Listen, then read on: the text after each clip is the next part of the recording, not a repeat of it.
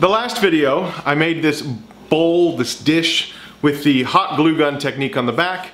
And at the end of the video, I asked you whether or not we should keep it or kill it. Now, 5,000 of you said keep it. But 6,600 of you said kill it. So we're gonna kill it.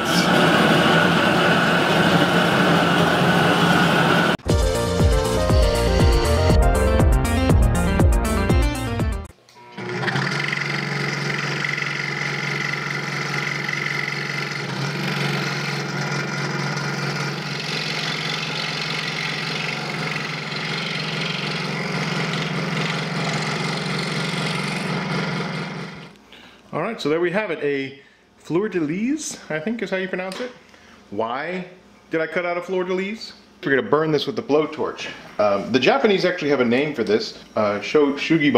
Honestly, I think that's elevating a process that seems to me to be pretty simple. If you want to use the artisan name, you're welcome to. I honestly think we could just call this wood burning.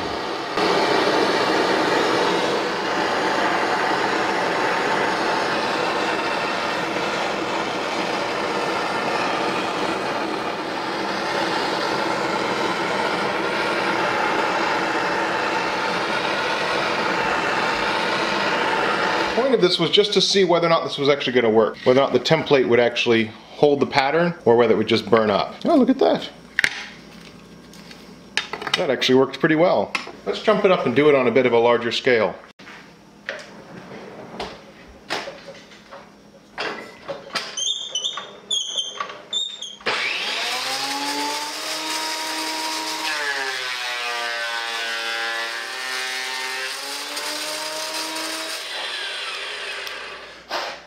So this is a cutout that I did. It was the very first thing I did on my scroll saw. I didn't do a great job if you look closely at the details, but I think it'll be perfect for this technique.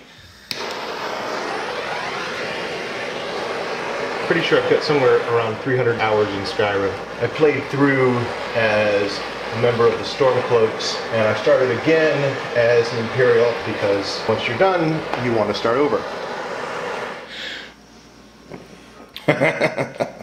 Talos be praised! Let me get the spatula here. Oh, we lost a little detail in the neck. I definitely think that the template needs to be something thick, because this area looks great, and actually so do these little guys. But you can see the fire actually, the charring actually got underneath the neck there. So here's the fleur-de-lis. I don't know, I think it's really cool looking. I really like this look, so I think it's got a really interesting look to it. And it's pretty simple to do if you've got a scroll saw or something else that can cut out these patterns. Cut out a pattern, a relief, get a really cool piece.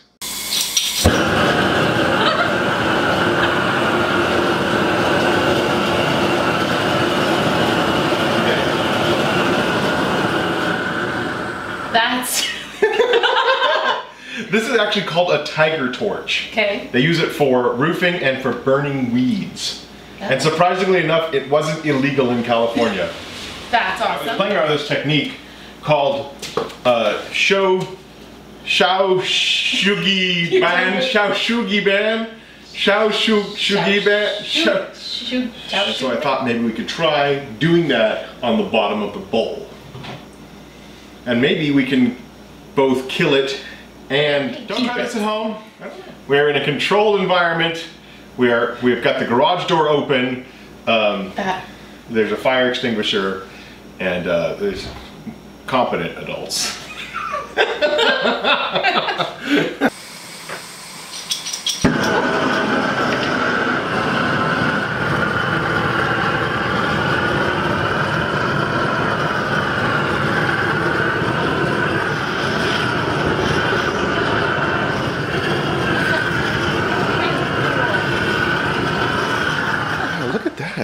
Why would you even paint a torch? Yeah, why wouldn't it just be metal? Huh? Okay, that's cool looking too. Look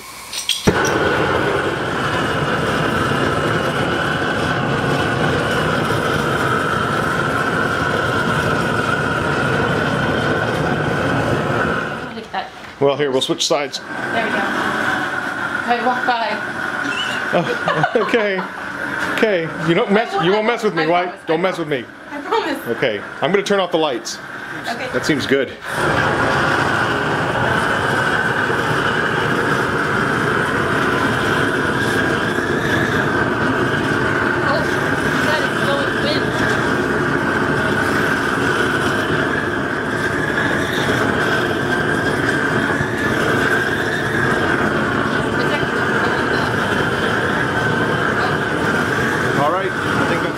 mean, there's definitely still red over here. On this edge? Yeah, so. Oh, I see it.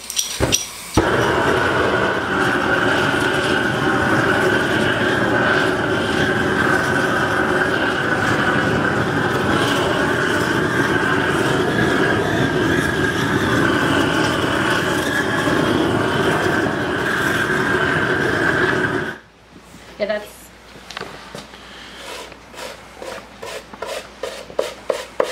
I don't know, it's pretty cool looking. I don't know, that's a really cool contrast now between the burned wood and the finished wood. Thank you very much for the help. Bye. Bye. We didn't actually kill it, but we did burn it a lot. I ended up sealing the back with lacquer so you didn't get any soot on your hands, but it really preserves the look of this.